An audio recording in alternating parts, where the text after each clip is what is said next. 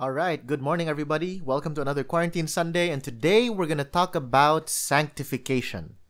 And I know that this is a very common theme that we talk about, especially during quarantine, but it is in the text once again. Now, before that, I want to ask you guys a question. Have you ever been in a situation where you didn't know what to do to escape, so you lied? Have you ever been in a circumstance where you were so desperate for some sort of escape or relief that you do something you know is wrong just for the momentary relief? Now that's something we're going to talk about, but we're going to go a little bit deeper into this and think of this sermon as a kind of like a devotional application sort of a sermon. Okay, so without further ado, we go straight into the text. We're in Genesis chapter 12, and we're going to start in verse 10.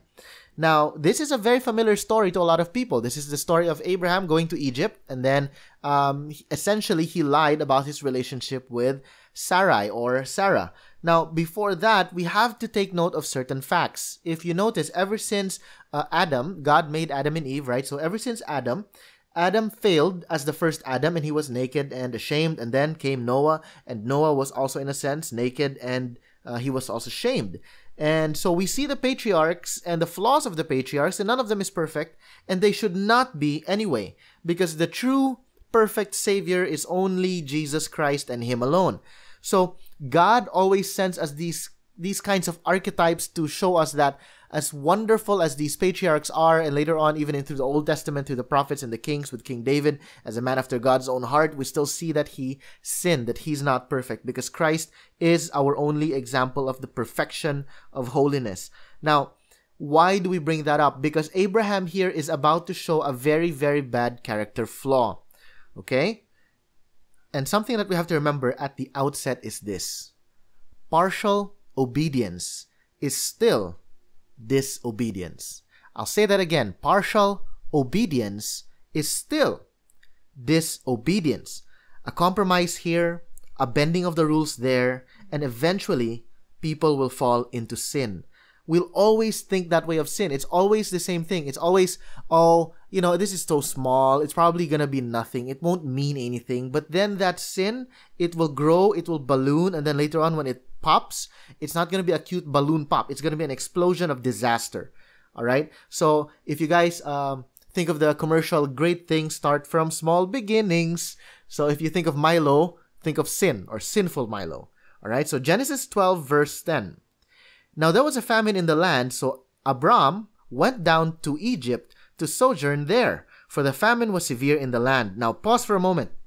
This I find very, very ironic and humorous at the same time, and here's why. Abraham was already in the promised land. He was in Canaan. And remember what God said: go to this land I'm going to show you, and I'm going to bless you there. Imagine Abraham's surprise. He gets to the promised land, and then famine. What happened to God's blessing? If you put yourself in his shoes, how would you feel? Abraham, he left his family, his home, his country, every source of security. Remember last week, every source of security he left. He obeyed God in all areas of his life, and his obedience led him straight into a trial. Now, if you think about it, the land of Ur was near the Euphrates River. That means it was fruitful, vegetation was great, animals were abundant, there was a good source of water, it was a rich area. And it's very possible Abraham never experienced famine before, and then suddenly he goes to the promised land and he's expecting it to be greater than the land of Ur, and he experiences famine. What did Abraham do? Suddenly, he stopped building altars as reminders of God's faithfulness. He stopped thinking of the promises of God. He leaves the promised land and goes to Egypt. Now that's very telling about him and about us. How do we respond when we go through trials, especially after obeying God? A lot of times, we imagine ourselves to be these faithful Christians. We daydream, we fantasize about how obedient we are to God. Like, God, if you're going to call me to do this or to do that, I'm going to do it. I'm going to obey. I'm going to do everything the way you want me to. And then we finally get there and the trials come, and then the temptation to compromise begins. How do we respond? This quarantine is kind of like a famine in a way. It's not very, very bad like before, but it can be for different people. How do we respond? For some, It's quarantine, desperate times call for desperate measures. So maybe some people, some Christians, they shack up with their boyfriends and girlfriends. Others, worse, they shack up with unbelievers.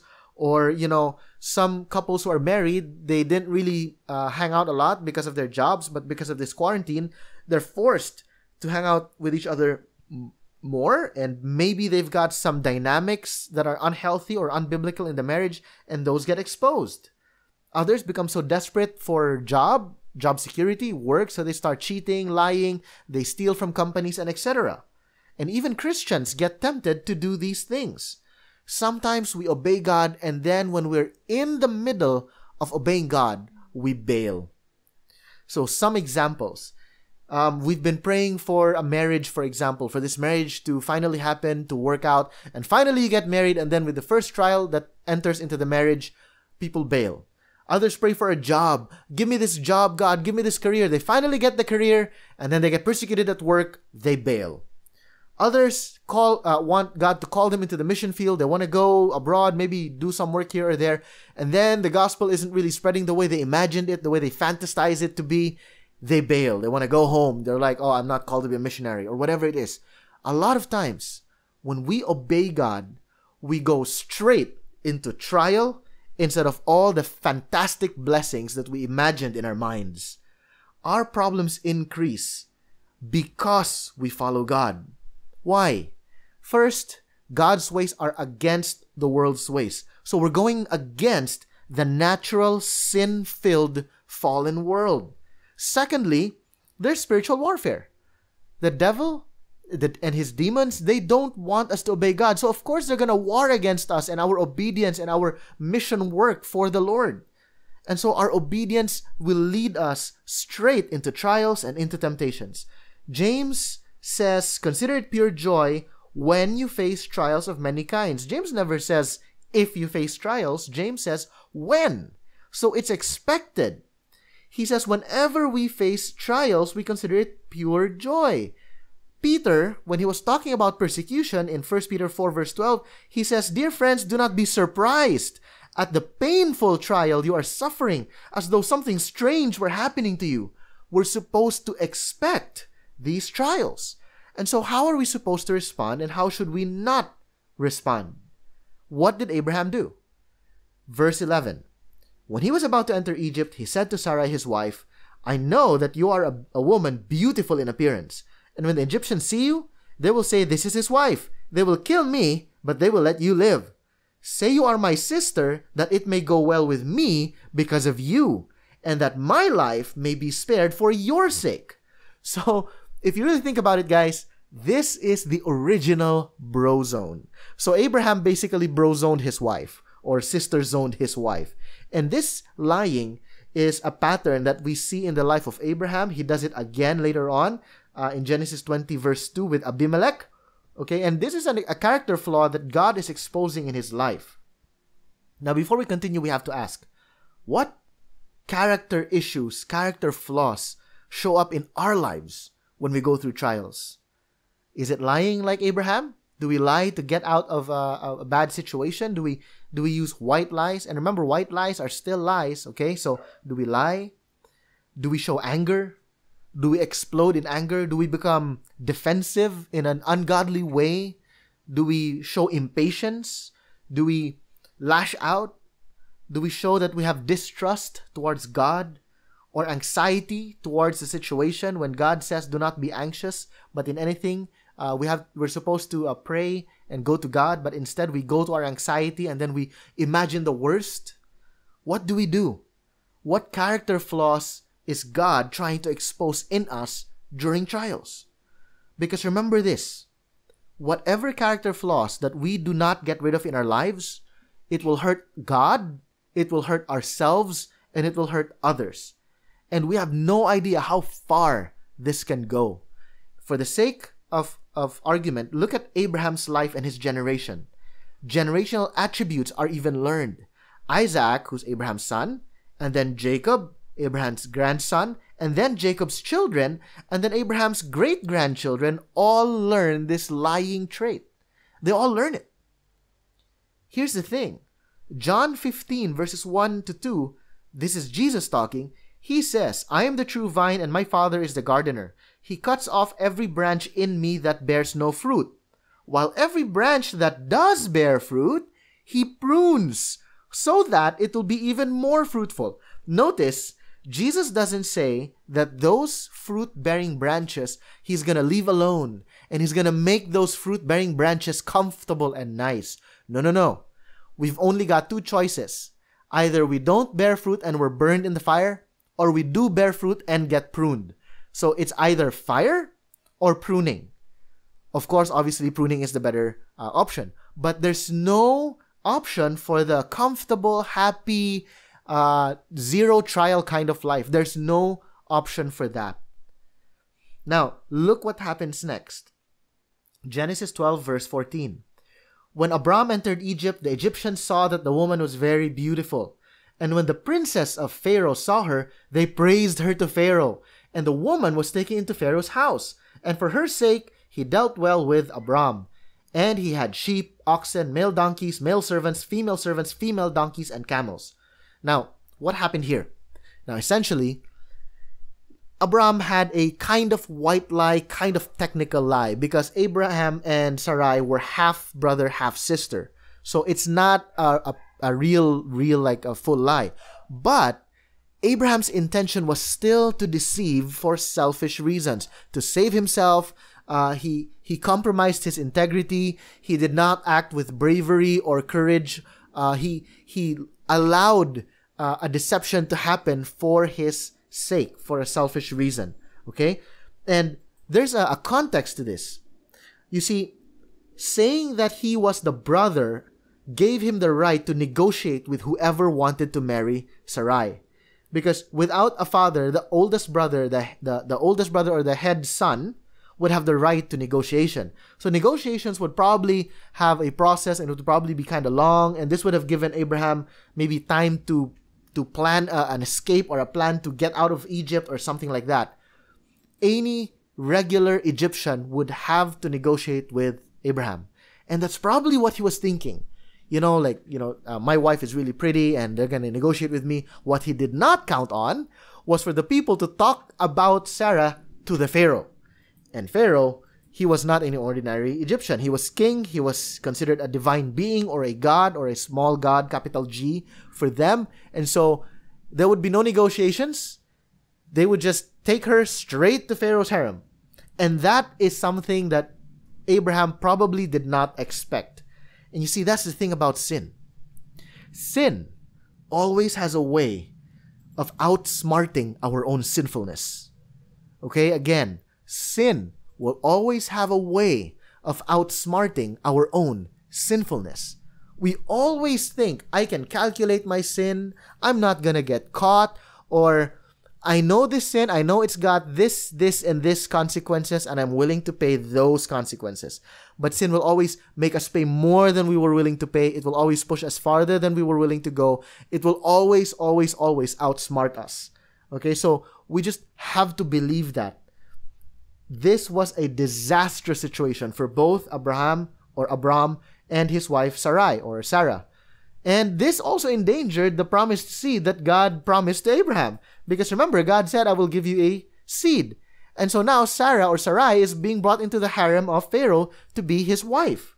So, of course, he became rich and all of that. In fact, female donkeys were more controllable and dependable, so they were very, very expensive. And camels also, note it's plural. This was something that was given only to the rich. They were a rarity in Egypt. They were a symbol of prestige during that time. So camels before would have been the BMWs of today, or something like that, or a Ferrari, or a sports car, or a luxury car. So Abraham became extremely rich. Now, people think, oh, so if I disobey God, I get blessed. Well, not necessarily. Because remember later on as we continue in the story, all these riches are going to cause so many problems for Abraham and Lot that they had to separate because of all the wealth they had acquired. And this kind of wealth produced a lot of problems for Abram or Abraham. Okay, so this was not a blessing. This was not like God, this wasn't God rewarding Abraham for disobedience. This is the deceitfulness of sin, looking like it's a blessing, but it's a curse. And many times that's what happens even with Christians. There are ungodly desires, and we start praying for these desires, and it's not God who answers, but it's the devil who answers. And then we try to receive those quote-unquote blessings, but actually they are traps of the devil. And then we get ensnared by them. And that's something we have to remember. That's something we have to put in our minds, to always think, what is this decision that I want to do? What is this desire that I am desiring right now? Is it godly? Will this lead me more towards God and Christ and loving Jesus? Or is this going to lead me away from Christ? Now, what happened next? Genesis 12 verse 17. The Lord afflicted Pharaoh and his house with great plagues because of Sarai, Abram's wife. So, God extends grace. God protects his own promise. What did God promise? God promised that Sarai would bear Abram a son, a seed. And it's going to be a biological seed. So God made sure that nothing would happen between Sarai and Pharaoh. So the next thing we see here is God's undeserved or ill-deserved grace. And so while Sarah was in the Pharaoh's harem, God afflicts everyone with a kind of disease. And so a lot of scholars believe this was some kind of skin disease, something that's visible, something you can see, that's evident. And here's what probably happened. Everyone had a disease, the skin disease, except Sarai. And because of that, they would probably talk to Sarai. They would probably start going, what in the world is happening? How come we all have this except you? Something's up, something's fishy. The divine gods are punishing us for something. And they must have questioned Sarai about this. So obviously, what's going to happen is Sarai probably would spill the beans, all right, and would confess, would talk about her real relationship with Abraham. And so Genesis 12:18 happens. Pharaoh called Abraham or Abram and said, "What is this you have done to me? Why did you not tell me that she was your wife? Why did you say she is my sister, so that I took her for my wife? Now then, here is your wife, take her and go." And Pharaoh gave men orders concerning him, and they sent him away with his wife and all that he had. Now, this is, I think, one of the most painful, embarrassing, humiliating, heartbreaking stories of the Bible. And there's a reason why, and we have to put ourselves in his shoes. Because here, we see Pharaoh, an unbeliever, who is behaving more righteously than the father of the faith. Here we see a pagan God-hater who is behaving in a more righteous way than a supposed saint. This is where it really, really hurts. This is where we're supposed to cover our faces in shame when we also dishonor God in front of the world. You see, in a sense, Pharaoh was able to discern everything that was happening, and his disdain for Abraham was so great that in the original Hebrew, he only said 4 words. He said, "Here, wife, take, leave." In other words, it was so rushed, it was so disgusting for him that he quickly pushed them all away without even wanting to get back his riches, without even wanting to get back whatever gifts he gave. He was so, and we've experienced that in some ways, right? In our own lives. When we're so disgusted by something, we don't care about the emotional investment we put in it. We no longer care about how much we were excited about certain things or whatever. We just want to get that thing out of our sight because of disgust, because of disdain. Now imagine an unbeliever so disgusted by our sin as Christians that they want us Christians out of their sight. Now I understand if we preach the gospel, and by no offense on our own, but purely because of the offensive nature of the gospel to the world, that they're disgusted and they would shun us. And that's perfectly fine. But imagine an unbeliever so disgusted by Christians because of the Christian's behavior, that it's the non-Christian who found the Christian's behavior disgusting. That should cause us so much, I don't know, some kind of guilt, remorse, shame that should cause us to cover our faces and go to God and repent of our sin and beg God for forgiveness and for us to in some way redeem or for God to redeem our testimony, because it's so hard for us to redeem our own testimony. That's close to impossible. That we need God's supernatural intervention to redeem our testimony for our sake and for His own glory. And in this text, what could Abraham say? What could he have done? Nothing. He lost his witness. He stained his integrity. He stained his testimony. He stained his story. This is why Peter in 1 Peter 2 verses 11 and 12 says this. He says, "Dear friends, I urge you as aliens and strangers in the world to abstain from sinful desires, which war against your soul. Live such good lives among the pagans, that though they accuse you of doing wrong, they may see your good deeds and glorify God on the day He visits us." And so Peter is saying, when they accuse us, they should only be able to accuse us of the gospel, of faithfully preaching the gospel to the point that the natural offensive nature of the gospel is what offends them, but not our behavior, not how we conduct ourselves, and not how we treat them in ungodly ways. This is something that all believers and all Christians should really think of. I'm reminded of the text in Corinthians when Paul says that there's this man who had his father's wife, and he said this is something that not even the pagans consider good or acceptable. So he's saying, how dare people profess Christ and yet live so brazenly ungodly that even non-Christians would say that that's not acceptable, and yet it's the professing Christian who does it. This is something that's supposed to, in a sense, make our jaws drop to the floor. It's supposed to be something that would cause us to cringe, to go, ugh, and to grind our teeth. And we have to examine ourselves. We have to go back to ourselves. And again, this is kind of like a devotional sermon. So we have to go back to our own lives, our own testimonies, think of our own character flaws, and ask ourselves, Lord, what character flaws do I have that you're pruning? Because you said, Lord, that if I obey you and if I'm fruitful, then you will prune me. So if we obey God, we must immediately expect trials as a means to prune us of character flaws. So we have to ask, God, what are my character flaws? It's quarantine right now. It's a trial. It's a situation that's difficult. It's a desperate situation or environment that we're in right now. Okay, what are my character flaws? How are you pruning me? How can I repent? How can I be more sanctified for your glory? And help me, Lord. Give me your grace to do so. That's a prayer that I pray that every single person would have, or every Christian would pray, that we would examine ourselves during this time of quarantine. And I know it's extended quarantine. It's so difficult. We cannot really fellowship very well. Online fellowships are feeling more and more lacking and more painful. But we also have to always remember that it's a way to sanctify us. And one thing about sanctification, we must always remember the pruning process will always hurt us first. It will hurt, then it will hollow us.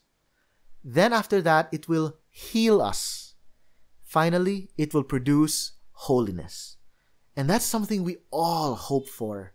And that's the last H. That holiness is our hope. That's something that we all hope for. That's something that we all want to have in our lives. It's the sanctifying grace that prunes us so that we become more and more holy for the glory of God. God bless you. Stay safe. Seek Christ. Keep your eyes on Him and Him alone.